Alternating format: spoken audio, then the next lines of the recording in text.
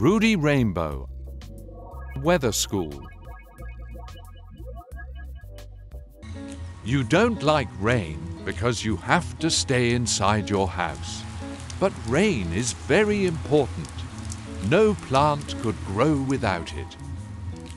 Now, I'll show you how such a rain shower is formed.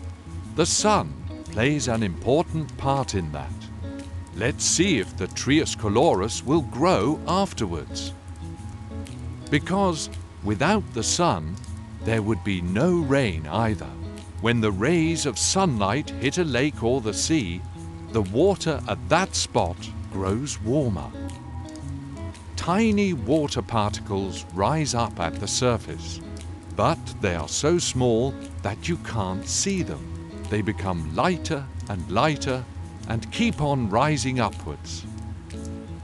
On their way up, the air around the water particles grows colder and colder.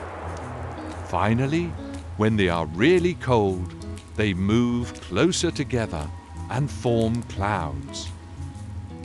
More and more water particles join in from below until the cloud is so filled up that the particles snuggle together into small drops.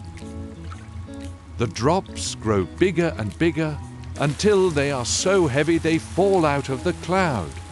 And this is called rain. Come on, let's make it rain together.